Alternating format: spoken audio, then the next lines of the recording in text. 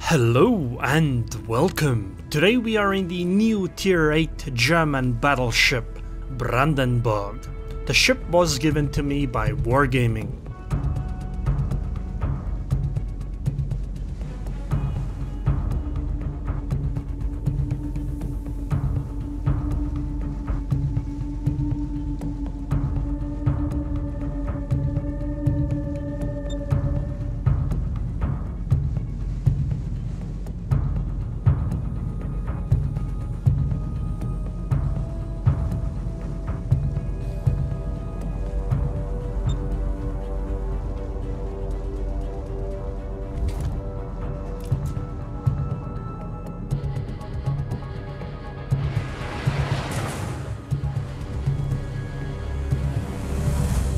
I think Brandenburg is effectively a worse Tirpitz.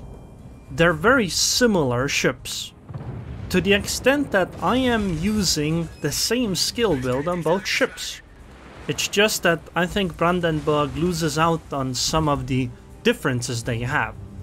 The biggest deal breaker to me is the firing angles of the Brandenburg compared to the Tirpitz.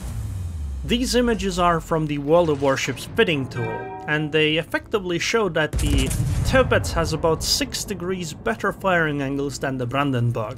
That is to say, if the Tirpitz sails towards a target and brings all of her guns to bear, she can be 6 degrees more angled than a Brandenburg can.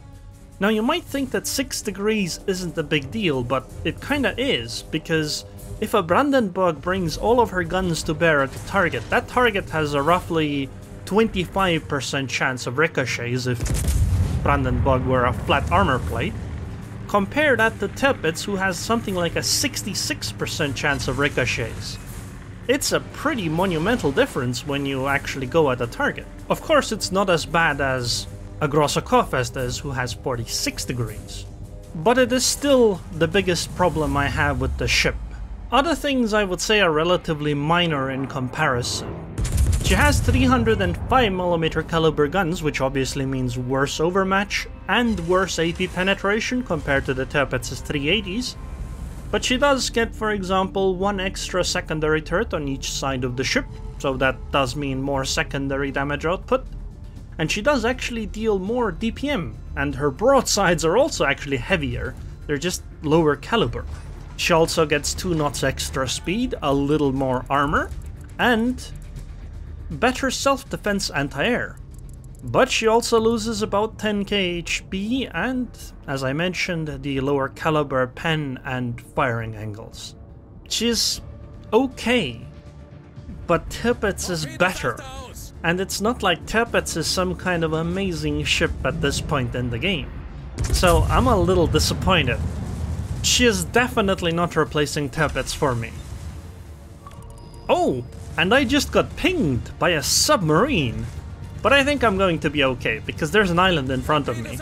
As long as I just accelerate, the torpedoes will curve into the island instead of getting to my ship. So I'm gonna be safe. Oh, and there's the U-190! So let's drop some depth charges on her. Both drops, obviously. And just keep shelling the Gneiser now. The secondaries are effectively the same as they are on the Bismarck and Tirpitz as well. So I have IFHE for them. Those are the submarine torpedoes, and just as I mentioned, because I have an island in front of me, I can just accelerate forward and the torpedoes will just home into the island instead of my ship. That's something that you should utilize against submarines, because the submarine can't help it at that point. Come on guys, would you like to drop your planes on the submarine as well? I have an ASW strike in 12 seconds, but the submarine has already disappeared, so I'm gonna try to track her.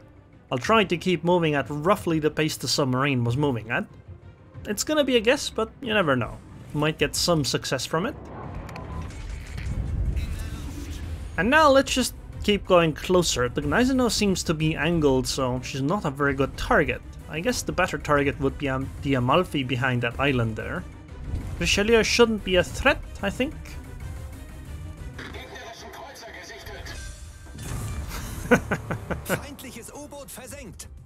We got the submarine. I've got to say, that was pretty good.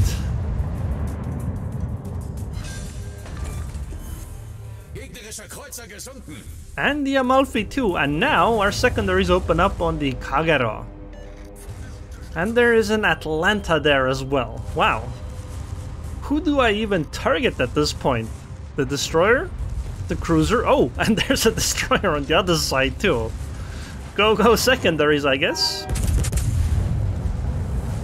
I do have to worry about the Sakatsuki slightly more, so I'm gonna start turning in on her. Because she most probably torpedoed in my direction. At least it keeps my two submarines safe though, because the Akatsuki is not gonna advance over here with a battleship sitting on top of them. Oh, and the secondaries are doing pretty well against the Atlanta. The CV decided to join the battle too, but I'm not too worried about that. 2,000 damage. I think we can manage with that. Goodbye, Atlanta. We don't have a Hydro though, so we can't get closer and spot the destroyer. There's also a King George, who we are gonna secondary, but I think I need to plot a path out of here. This is a pretty sketchy position that I'm in.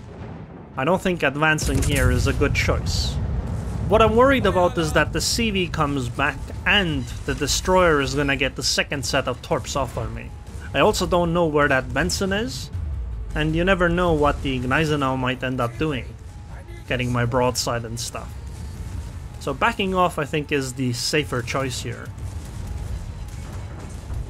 Even though it means I can't secondary even further. Does that Gneisenau think she can do damage with the depth charges to me? That's a little odd.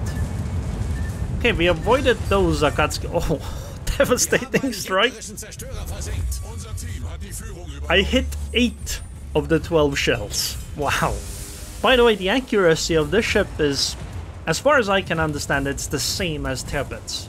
Just 12 guns instead of 8 of them.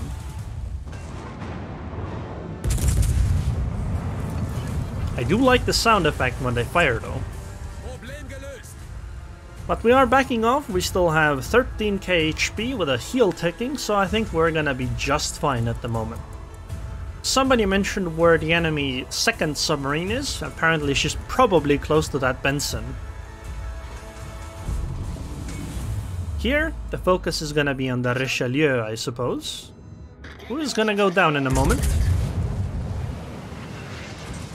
Oh, Benson actually set me on fire and I have no damage control party. Or heal, but I should definitely survive the fire. I guess I have to park myself next to this island. I mean, it's a pretty good place to be. Nothing can shoot at me here, and if the CV wants to drop me, she has to take a really long path around. Because otherwise she'd have to fly through my AA directly, then turn around in my AA and then drop on me. Islands are nice in that way. By the way, I like this new screen that you can check ship stats at. This is the new H menu. My AA guns seem to be just fine at the moment. I'm gonna wait until my heal is up again at least. That way I'll have a lot more extra HP. I'll select the Gneisenau just in case for the secondaries. But it does appear that we're winning this match. I mean, it's what? 8 versus 5? I like our chances. Especially since one of their 5 is already that low HP. The CV seems to be intent on striking me again, but with a single plane, I don't see her chance of success. Although even if she manages to drop the torp, it's not gonna do too much. But this is where I make a massive mistake. I decide to accelerate forward, which is absolutely a bad idea because I don't know where that Benson is exactly. And I didn't fully stop to wait until Benson torpedoes pass. On top of that, my heal is ticking right now, so I won't have any extra healing or capability to tank further. I am definitely engaging the Gneisenau, obviously, right, with the secondaries, which is cool. But I'm also being shot at by that King George, and there's that pesky Benson ahead of me. Plus the CV is definitely gonna come back for another strike. I tried to bring my rear turrets to bear, remember? Bad firing angles. And while doing so, I get caught by 2 torpedoes, which means my death. Even if I survive this, there's a CV lurking about, and Eisenhower's gonna get another shot, and well, so was the King George.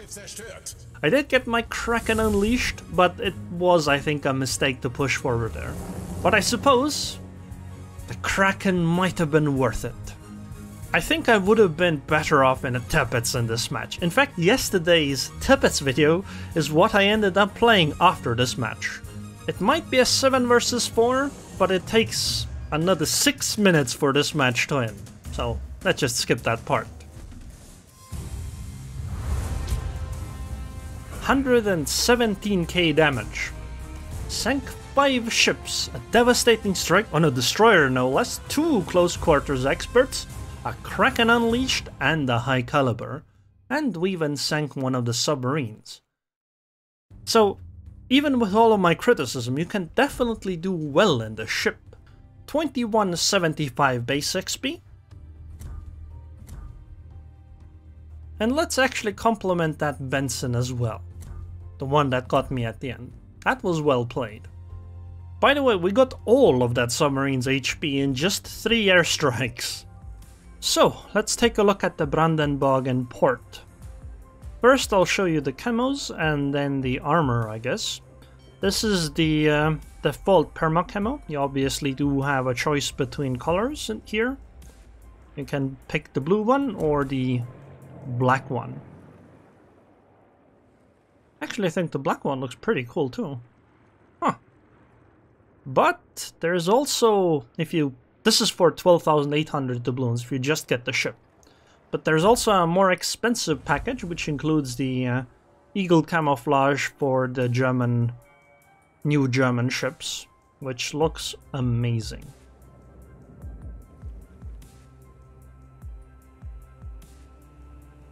Like seriously, this looks really good. Long gone are the days of the rusty ships. Now let's take a look at the armor scheme that I mentioned, which is slightly better than the Tirpitz. So this is the 60mm icebreaker at the front. Let's compare this to the Tirpitz. Tirpitz has the same armor plate, but it sits much lower in the water, right? So you're less likely to be overmatched when you fight against like a Yamato or something. So that's a pretty good thing. Another advantage is that the main belt here is 350mm, whereas on the Tirpitz I believe it's 310. 315, close enough. Also, you can notice that the middle armor plate on the Tirpitz is 50mm. On the Brandenburg it is 50 under the turrets, but the straight middle is actually 80, which is thicker. And thus less likely to be penetrated, although I'm not entirely certain how it would interact with AP bombs from CVs. The Citadel though seems to effectively be the same, except it's narrower than on the Tirpitz. Or at least it's very, very close to being the same. That there's effectively no real difference. Overall, I would say that you'd have to give the armor advantage to the Brandenburg. I just, again, don't think it makes up for the worse firing angles. But they are pretty comparable ships, if we're honest. The big difference, obviously, is the guns. 380mm will overmatch cruisers, while the 305s will not. But I mean, people like the Scharnhorst for some reason, so maybe they'll like the Brandenburg too. So anyways, I hope you guys enjoyed this video. I would like to thank the patrons on Patreon. Thank you very much for your continued support. And I hope I'll see you guys next time.